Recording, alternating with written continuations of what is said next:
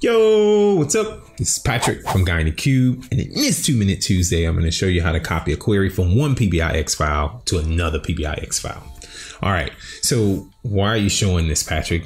We already know this. Well, I was working with someone and they absolutely didn't know this, and so I decided to do a video to show you all the possibilities and all the things that you could do with copying, how you would copy in one query from one PBIX file to another PBIX file. All right, so I was working with someone and they showed, wait. You guys know what I like to do since it's a 2-Minute Tuesday. Instead of all this talking, let's do what? Let's head over to my laptop. All right, so this is what he did. He said, Patrick, we need to copy a few of these. And he did this. He right clicked and he went to advanced editor. And I'm like, did you see that copy there? He's like, no, Patrick, calm down.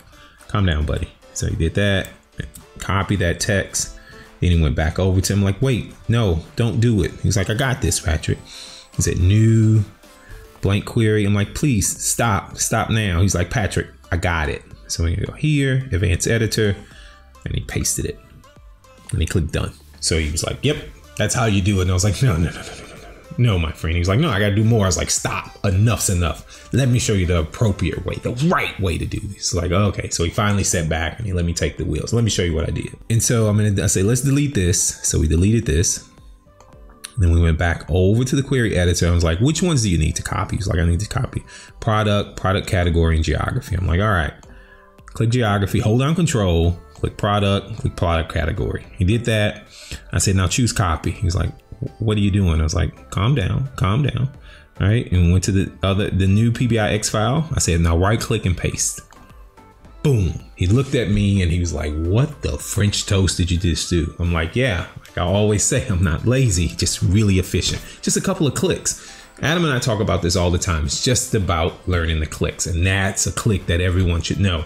And so my concern was, are we creating a data silo? And he was like, no, I don't need everything. All right, we're doing some testing. I'm trying to prove something out, and I want to put this in another file. I was like, okay, all right. And I said, but there's so much more you can do with this. Let me show you. So I said, you can also copy a group. And so he's like, what do you mean? I was like, so you see these little folders, that's how all these are grouped together. So if I wanted just these two right here, I can right click on that group, choose copy, head back over to the new PBIX file, right click and click paste, and it brings everything in that group just like that. He was like, oh my God, this is great. I was like, but wait, I'm not done yet. I'm not done. I know that subcategory depends on this parameter, right? So do I need to copy both? I was like, nope. Anything, if I copy this query, anything that it depends on, guess what's going to happen? It's going to bring it along with it.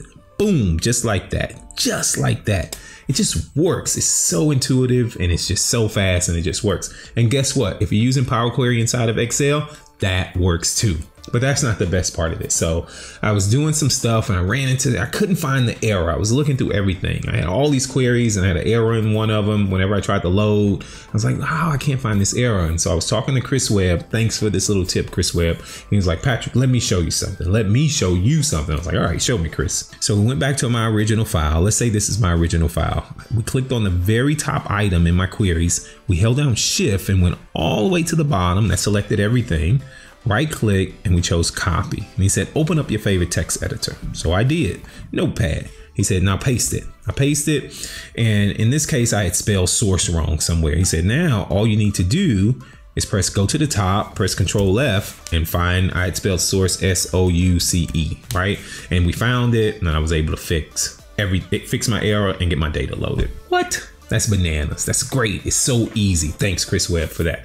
All right. What do you guys think? Are you doing this? If not, you should definitely be doing it. Right? Do you have any questions, comments? You know what to do. Let's continue the conversation where? In the comments below.